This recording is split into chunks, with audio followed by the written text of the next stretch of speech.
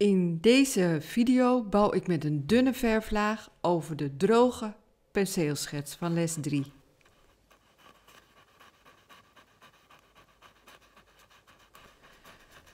De olieverf uit de tube wordt puur gebruikt. Er is geen medium nodig.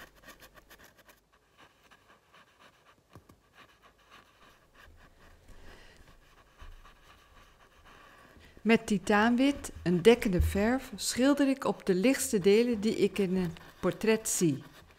Dun, want de kleine hoeveelheid verf is beter beheersbaar.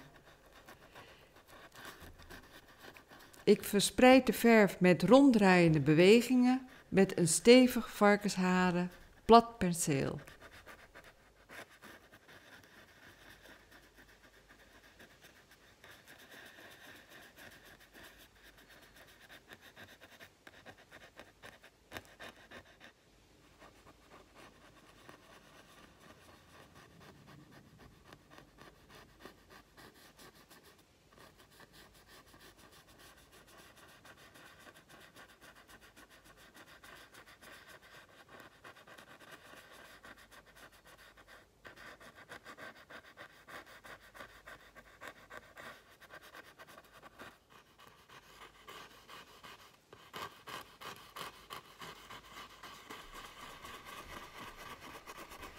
De halftoongebieden worden schraal geschilderd, zodat de imprimatura er doorheen schijnt.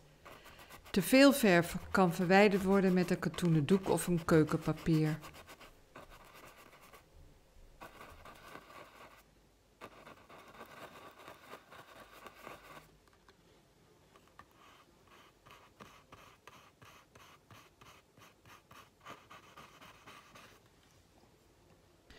Een volgende laag dekkend wit wordt op die gebieden aangebracht waar het meeste licht op valt.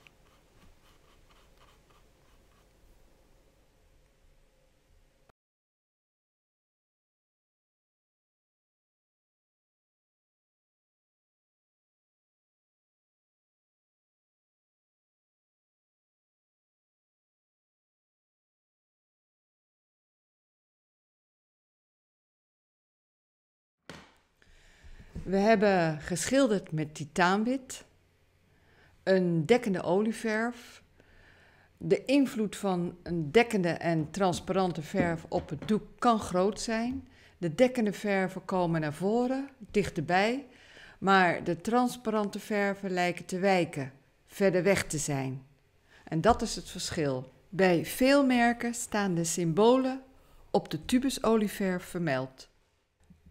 In de volgende aflevering, de volgende sessie, gaan we beginnen met de kleur.